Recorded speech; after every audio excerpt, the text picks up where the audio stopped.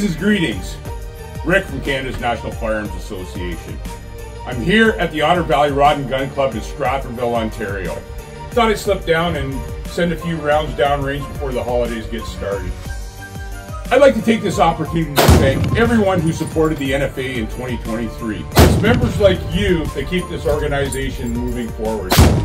2023 was a turbulent year for firearms owners across Canada, but I can assure you that the NFA was in the fight the whole time.